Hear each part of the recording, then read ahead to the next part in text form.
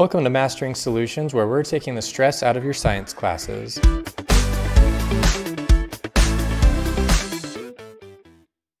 So I've drawn here kind of a diagram of the picture that they're asking us to draw, a particle model, velocity vector picture thing of what's going on.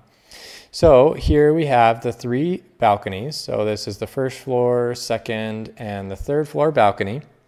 And then of course they say that your roommate drops a tennis ball from up here on the top of the third floor. And then it comes down, so we'll say it starts here, and then it comes down and then it bounces. And then they show, they're just trying to make it more organized looking. So they're saying that this and this are the same point, just so we don't get confused. And then it bounces and then it comes up and it stops at the second story. And then of course it's going to keep bouncing after that.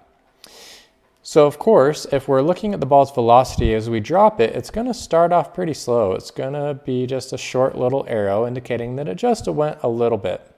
But of course, as we know, with gravity, it's going to pick up speed, and then it's going to get faster, and it's going to get faster until it finally bounces right here on the bottom. And then it's going to change direction, but it's still going to be going the same pretty quick speed here as it bounces. And then as it goes up, it's going to slow, and then it's going to slow and stop here on the second level. So this is the diagram that we're looking for that shows that your friend dropped the ball right off the top of the third floor balcony, and then it picks up speed as it comes down, bounces, changes direction, goes up, and it slows, and then it stops. And then if we continued, it would start to go down again and pick up speed and then continue just like that. But of course, all they want is just those first two velocity diagrams right there.